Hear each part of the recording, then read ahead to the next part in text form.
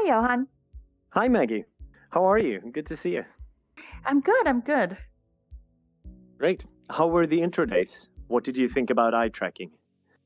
Oh, it's fantastic. I'm so excited to work on a technology that's closest to human behavior. I've seen an eye tracker mounted on a PC, but I haven't seen one in VR HMD. Oh, really? I actually have a 3D model of a VR headset over here with eye tracking in it. Do you want to see it?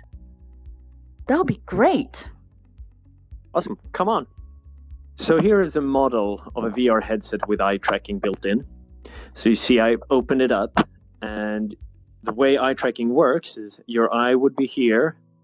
So you have a couple of infrared illuminators, like your remote control illuminators around here, that project a pattern on the eye. And then down here, there's a camera. And the camera is looking at the eye through this semi-transparent mirror. So you can see through the mirror to the display, but the camera looks at your eye through the mirror.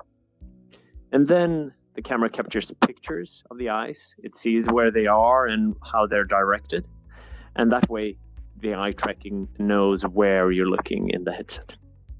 So that's how eye tracking works in VR. Johan, I noticed that your eyes are very vivid. Are you wearing something with eye tracking feature? Yeah, so the headset I am wearing is the Vive Pro Eye that has integrated eye tracking from Tobii. So if you move your hand side to side, you can see that my eyes follow exactly how you move your hand.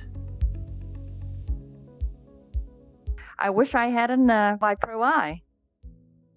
Should get one. They're readily available online.